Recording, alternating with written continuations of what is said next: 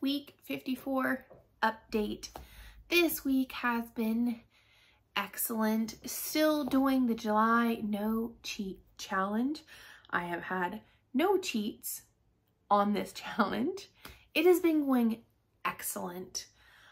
I look a little crazy because we just got back from helping my brother move. We had tons of like woodworking stuff and I'm tired.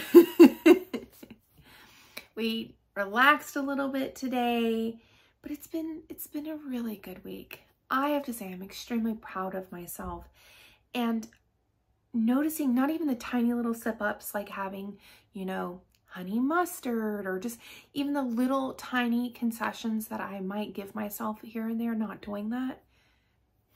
It feels good. It feels good being my word to myself that I'm not going to do this, and I haven't. We've been walking this week. We did a walk at Lake Samish on Thursday. Then we went to Lake Padden yesterday, and I took Scott. There's some like upper behind the trail area that he hadn't been. We went up there, and that was like a 4-mile hike, give or take. We are probably going to go to Arroyo. I'm probably saying it wrong. Arroyo Park, which is tons of hiking tomorrow. I wanted to go bike riding, but we have to bike ride tomorrow evening to the music festival that we're going to go to. And I was just going to save all that biking energy for then. Other than that, what else? Oh, I did my cardiology update video. If you haven't watched it, it's excellent. You actually get to listen to my doctor and I talking to each other. I saw the rheumatologist this week. I am working on releasing that for upcoming this week, probably Wednesday or Thursday this week, about how that appointment went and how my autoimmune stuff is going and what all that looks like. Plus, maybe this week I will aggregate the rest of my blood work, just like the CBC, so the complete blood panel, and all of the other things like around my diabetes, or, well, their lack of diabetes, right? And get all that put into a video to kind of just aggregate everything in one area so you don't have to go back to the very beginning to know where I started to where I am now. This week, the plan, keep doing what we're doing. Scott's goal is that we're going to go to the gym 6 times this week. So Monday through Saturday. That is the plan, and I'm going to do my darndest to stick with it. Getting up at 6, doing the dog's morning mile, going to the gym. That way we can get everything done before work stuff happens around 8. What else? Oh, I'm going to make a video short. If I can make it short enough, I'll make it short, of how we did our reversed or inside out burgers that we made the other night. They were so good. They were really, really good. It was cheese with bacon on the inside of the burger. I just like picked it up and ate it like a sausage. It was phenomenal. And it just, because it's not the shape of a patty, I don't know, it just was delish. What else?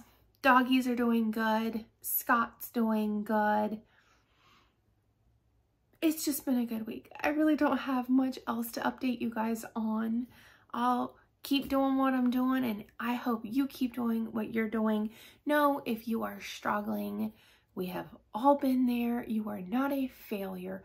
You can do this. It might be baby steps, and that is okay. The small steps add up. I wholeheartedly believe in you. I know I don't know you personally, but here's one thing I do know. The human spirit is unbreakable.